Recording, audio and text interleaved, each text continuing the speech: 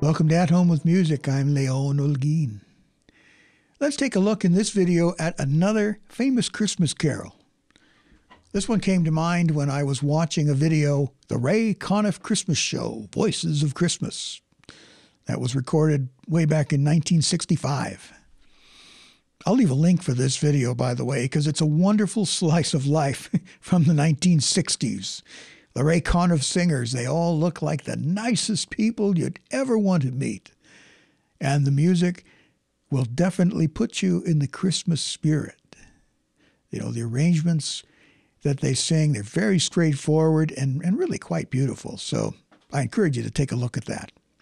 Anyway, one of the carols they sang near the start of the video was this famous carol, We Three Kings.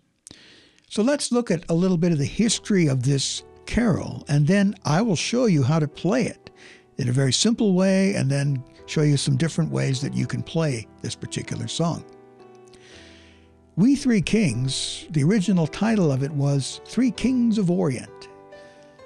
And some people just call this We Three Kings, or they call it We Three Kings of Orient are. It's even referred to as The Quest of the Magi. This carol was written by John Henry Hopkins Jr. in 1857. I couldn't find a picture of him, so here's a picture of his father, who was a very, very famous clergyman. At the time of composing this carol, Hopkins served as the rector of Christ Episcopal Church in Williamsport, Pennsylvania. He wrote the carol for a Christmas pageant that was to be held in New York City. And one interesting thing about this particular Christmas carol is that Hopkins composed both the lyrics and the music. Contemporary hymn writers in his day usually wrote either the lyrics or the music, but not both. It was originally titled Three Kings of Orient. And at first it was sung within his circle of family and friends, and of course they liked it, and it became very popular. And he eventually decided to publish the carol in 1863 in his book, Carols, Hymns, and Songs. And so this Christmas carol was the first widely popular Christmas carol written in America. We Three Kings centers around the biblical Magi who visited Jesus as a child in a house sometime after his nativity.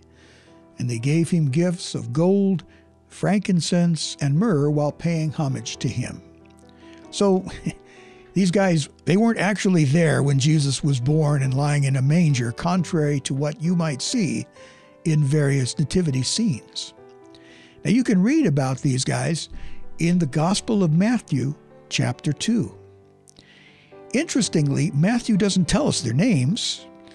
They are simply referred to as wise men. We don't even know how many of them there were. It could have been 3, could have been 30. And Matthew doesn't tell us that they were actually kings or that they were Oriental. We traditionally have the names of these magi as Melchior, Caspar, and Balthazar. They're a little hard for me to remember how to pronounce. And the fact that they were kings from the Orient, well, this is all legendary and it's based on tradition. And the number 3 stems from the fact that 3 separate gifts were given. Now, if you examine the text of We Three Kings, you'll notice that it's organized in such a way that 3 male voices would each sing a solo verse in order to correspond with the 3 kings. So take a look at the text. We three kings of Orient are, bearing gifts we traverse afar. So you got the 3 kings singing together in this verse.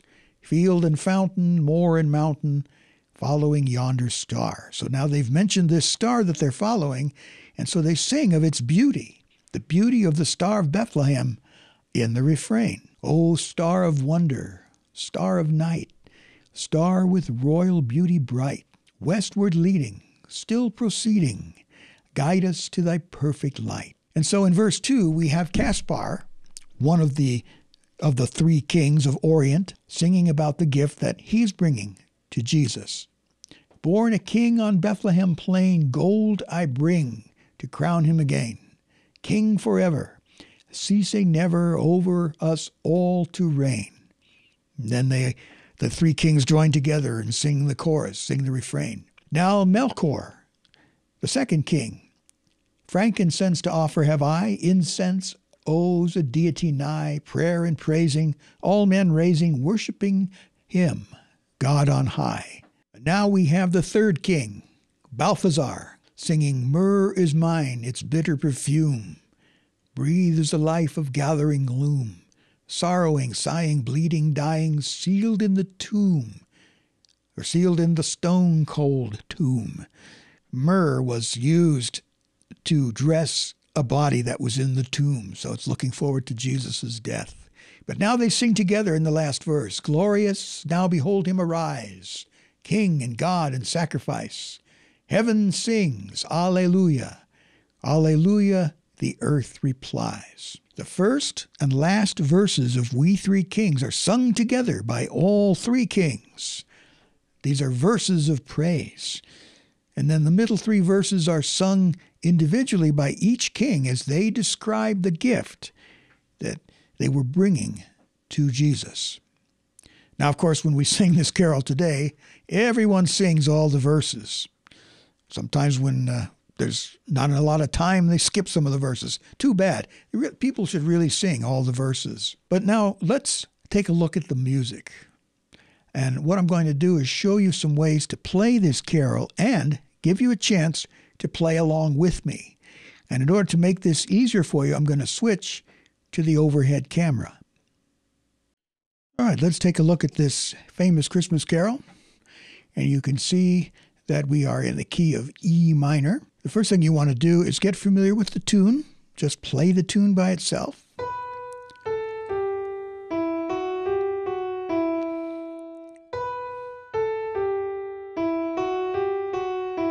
See, it's not too difficult to play.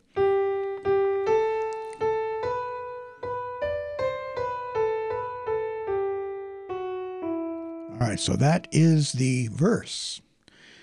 And this particular arrangement that I've taken out of some hymnal, I'm not exactly sure which one, but you can see that the chords have already been written in for us. So when you're playing a hymn like this, and you're just getting started with chords and melody, we can play the chords in the left hand. And so you want to go through the chords and see what you've got to work with here. We've got an E minor, and then you can play a B7. And the easiest way, instead of playing it like this, play it this way in first inversion. And you see your hand doesn't have to move that much. And then it goes from E minor to D, and then G. And so by using different inversions, I can keep my left hand from having to jump around.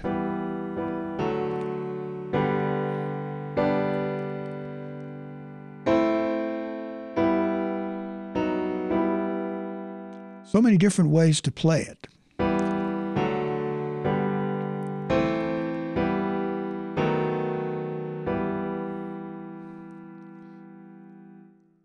Now, when you're learning to play a song, of course, you want to remember to start out slowly.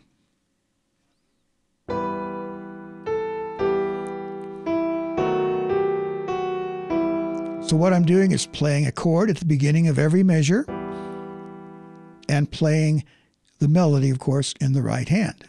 E minor, B7, E minor, and it repeats.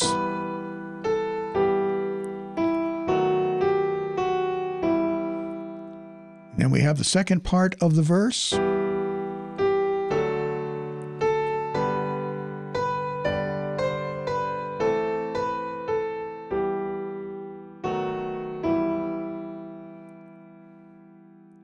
Now we get to the refrain. Starts with a D7 chord. Now the interesting thing about We Three Kings is that the refrain is actually in a different key than the verse. The verse is in E minor. But then it modulates by simply going to this D7 chord, which is not actually part of the E minor scale. So we're borrowing this chord from the key of G, and now the chorus is in the key of G.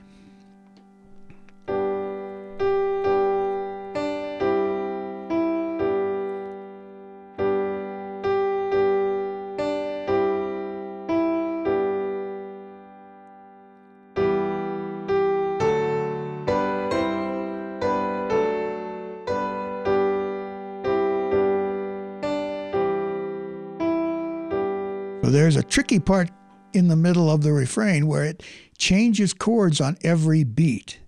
And you'll find that this actually changes chords on every time the melody changes a note, the chord changes as well. Right here, G, D, G, C, G, D, G.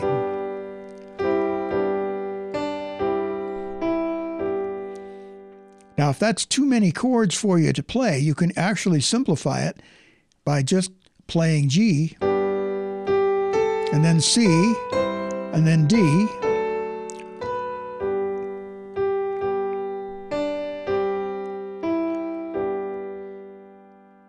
One of the nice things about this style of piano playing is that you can alter it to make it a little more comfortable for yourself if you find yourself running into something that's kind of throwing you off. Now, ultimately, of course, you want to play it. You want to challenge yourself too. Don't always try to make it as easy as you can.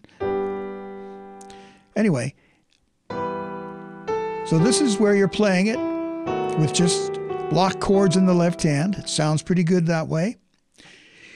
Now here's an accompaniment figure that you can use in the left hand just to make it a little bit more interesting, a little bit different. You remember in a previous video I talked about Alberti bass. It's basically, we're going to use this variation of it.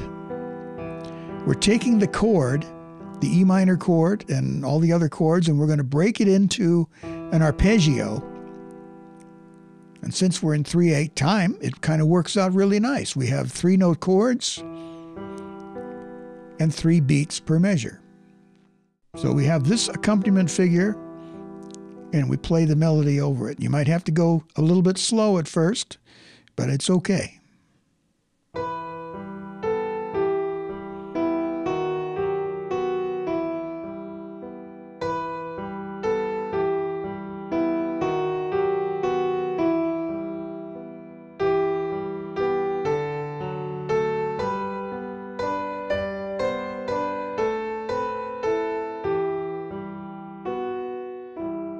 Right there, we had 2 chords in the measure, so if I continue to outline the E minor chord, we just happen to end up on a B, which works with a B7 chord. Or you could also play like that. Now we get to the chorus. Since we have a fermata, that hold sign there, we can just play a block chord and then go back to our 3-note pattern.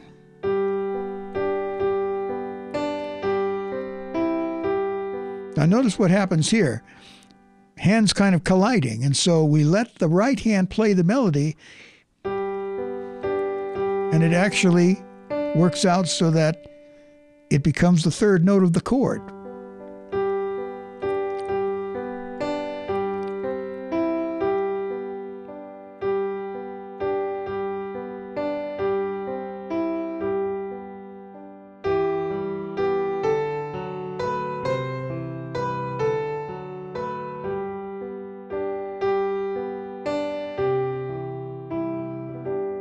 Now you'll notice that if we're using this arpeggiated pattern, you have to simplify the chords there in that last line, westward leading, still proceeding.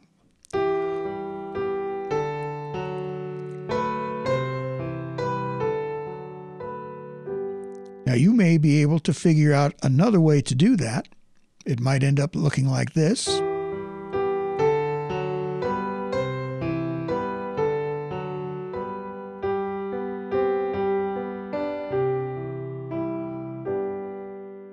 Once again, the rule that you follow in this style of playing is if it sounds good, it's good. And most likely other people listening to you will like it as well. So what I'm going to do now is play through this using the block chord melody version and give you a chance to play along. And then I'll play it once more using the arpeggio pattern in the left hand. I'm going to play it rather slowly and give you a chance to play along. You ready? Here we go. 1, 2, 3, 1, ready, go.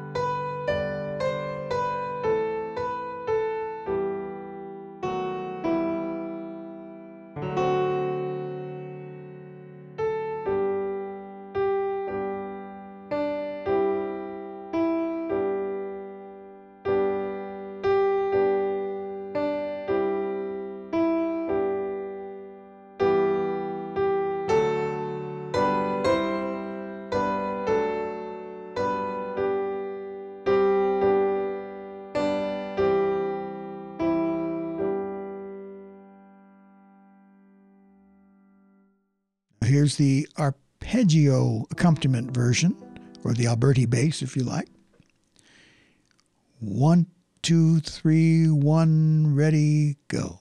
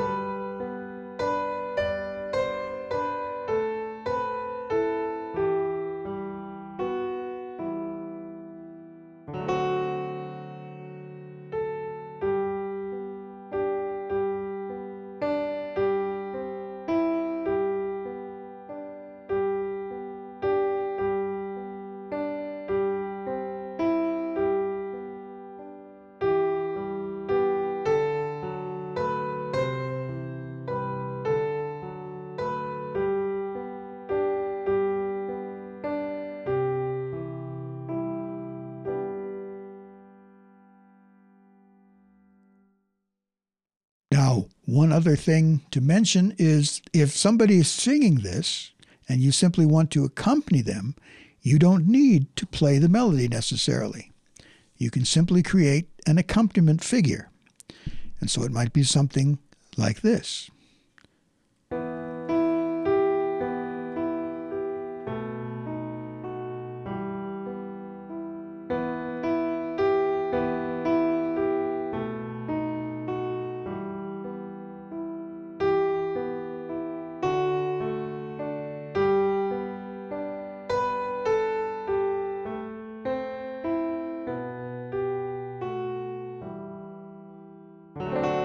You get really fancy.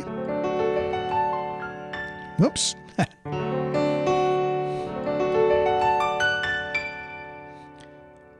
Play it that way, not the way I just played it at first. Da-dee-da-dee.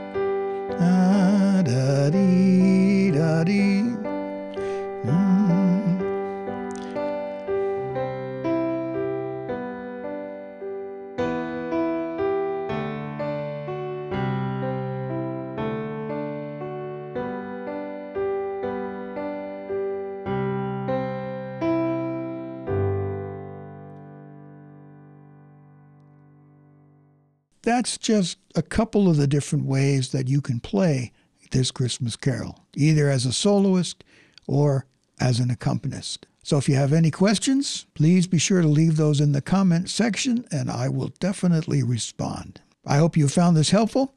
Thank you for watching, and I look forward to speaking to you in the next one. Oh, and don't forget to subscribe to the channel if you haven't already. A majority of my viewers are not subscribed, so you can help the channel out by hitting that subscribe button and the like button too while you're at it. Thanks again, and I look forward to speaking to you in the next one.